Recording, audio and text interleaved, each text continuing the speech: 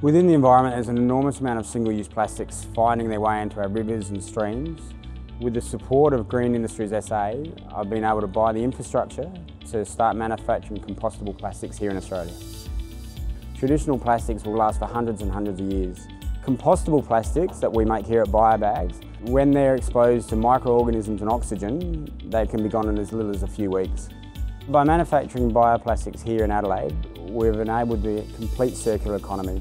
Already in this factory we can make compostable weed matting that farmers can use and then plough back into their field, all the way through to produce bags that consumers can use at home to collect their green waste. This green waste can then be composted and fed back straight into the farmland.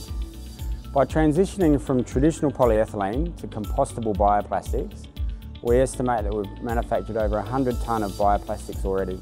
It's also diverted the equivalent amount of plastic from landfill. Historically, biobags were imported from Europe. However, with dollar-for-dollar funding between Green Industries SA and Polybags, we've now set up manufacturing in Adelaide to become the major manufacturer of compostable bioplastics in Australia. We're currently selling to Australia and New Zealand. We're employing over 14 staff and we're looking to employ more to meet the current demand. I'm really encouraged by the public move away from plastics. It's because of organisations like Green Industries SA that has enabled South Australia to be a massive leader in this space.